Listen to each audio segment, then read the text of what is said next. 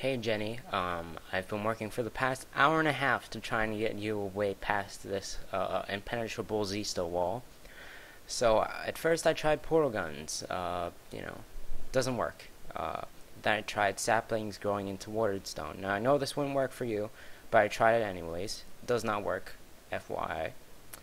Then I tried more expensive methods. Now expensive methods that I've been talked to or people have suggested for you to do already is the Vajra from Greg Tech. Actually, no, not Greg Tech. Forgot what mod that is, but whatever it is, it does not work. It temporarily destroys the warded stone.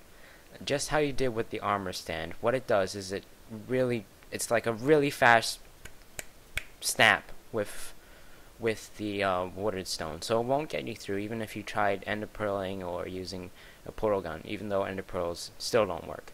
So then I tried the railcraft tunnel borer. Now this does not work even with the head in. It just stops right in front of the actual hey, where'd Z-Sto go?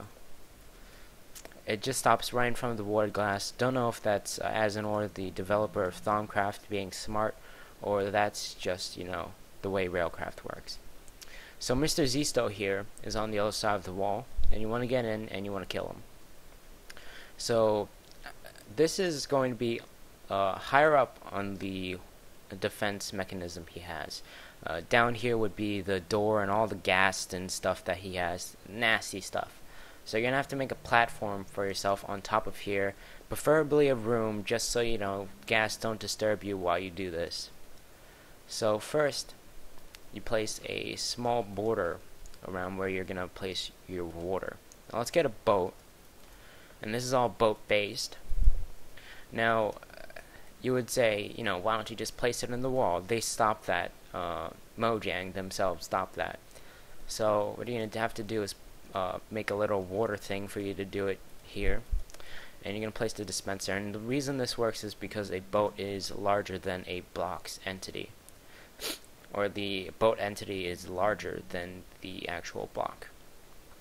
So then you break the dispenser. And you're also going to have to get rid of this water source. And, just place a 4x4 dirt thing here. The reason we're using dirt is not because it isn't optional, but because you don't want to waste anything, including emeralds, on Z-Sto. So you push this boat forward. Make sure the entity doesn't go too far out and it doesn't go too far in, because if it goes too far in, when you get in the boat, your head's going to get stuck in the block and you're going to be stuck there for a while. Then you place an L shape, like this, of dirt. This is just to keep the water in, and you place the dispenser in this exact area. Then you place the water bucket. Now this water bucket is going to get you in, and you place an L shape of redstone, another block of dirt, and you realize it's pushing it back and forth because it's trying to get out. So let's place that button there. And now all is done. You get in the boat, and it'll actually pop you down. It's a graphical bug. It's actually still up top. So you press the button, water comes in, pushes you out eventually. Oh, see, you're popping out on the other side. And then if you aren't fully in, usually it fully pushes you in. What you can do is you nudge the W or whatever arrow key that would get your boat through, and now you're through. You might want to use a portal gun to get back to the other side, or you might want to kill yourself and put all your stuff in an ender chest. But other than that, I think we are pretty much set for anything you wanted to do. But first we have to kill Z-Sto. Oh, nice. We got a Z-Sto head. And, that's pretty much it. I hope you'll get into Z-Sto space, do whatever you want to do, then get back to making good old videos with bees and stuff, hopefully.